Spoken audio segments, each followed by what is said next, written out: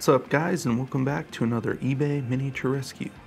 Today we're going to look at this Skaven Plagueclaw Catapult that I found on eBay for 15 bucks.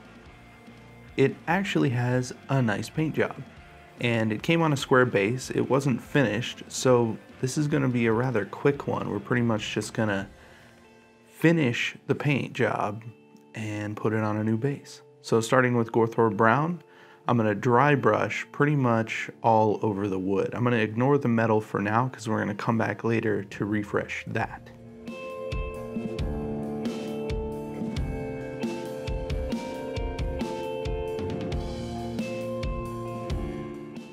We're going to do a dry brush of Scrag Brown from the bottom up so that we don't wipe out that Gorthor Brown too much.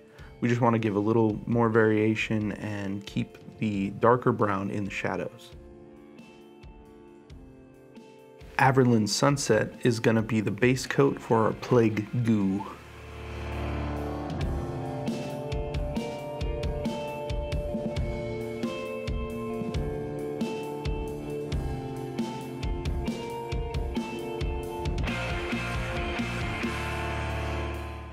Using a smaller dry brush with Radiant Platinum, I'm going to go over all of the metal.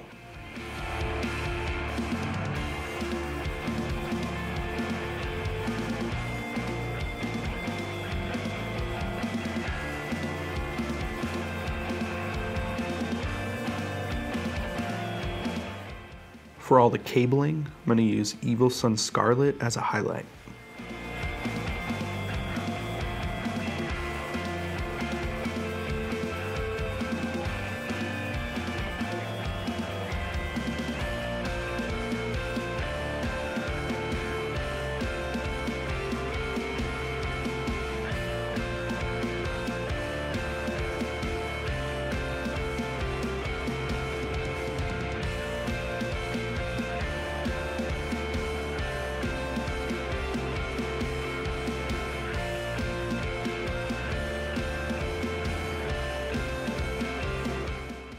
Using Mood Green mixed down with water into a wash consistency, I'm going to go over the Plague Goo, and that's just going to have that really bright green settle in all the recesses. The same thing goes for the Warpstone on the end of the catapult.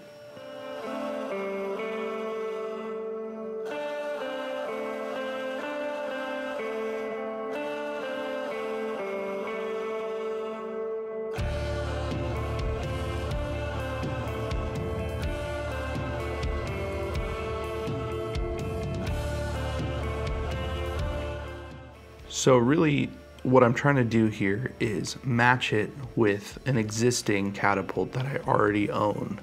So for the most part, I'm just pushing these colors towards this other Plagueclaw. Using Blood for the Blood God, a little bit watered down, I'm going to go back on top of that Plague Goo and just put some of this into the recesses.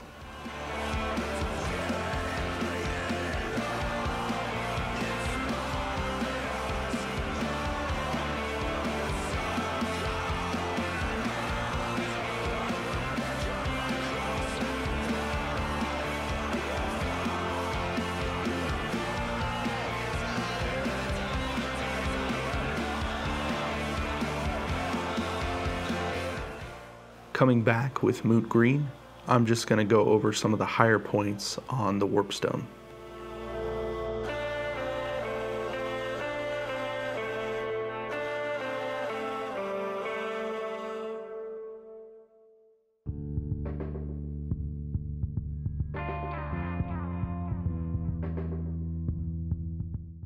So it's getting pretty close at this point. There's only a few things left to do, pretty much just weathering. With Nihilic Oxide, I'm just going to go around the model and pick out interesting areas that I think would look nice weathered.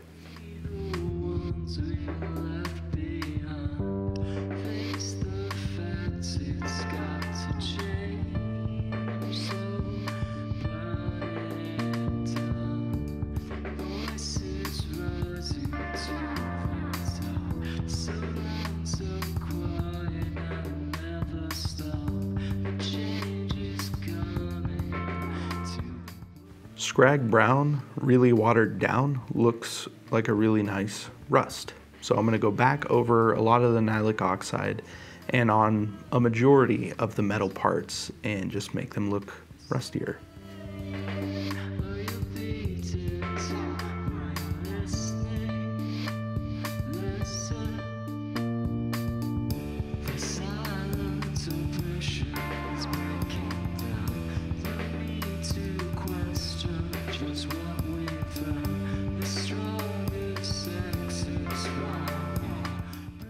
Using Nurgle's Rot on the Plague Goo, this is going to cover up some of that yellow, blend in a little bit of the green and the red, and just make it look more disgusting.